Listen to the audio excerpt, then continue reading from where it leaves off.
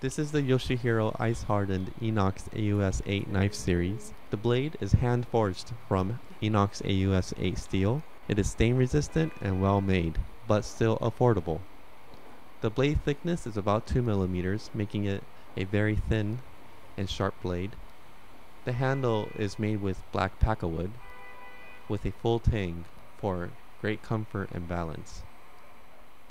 This knife series offers a multitude of sizes and shapes.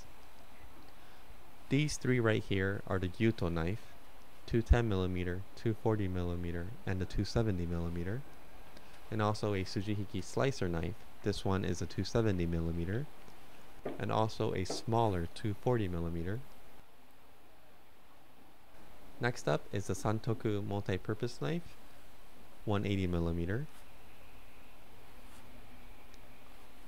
A poultry boning sabaki knife, 150mm. And lastly, a petty knife.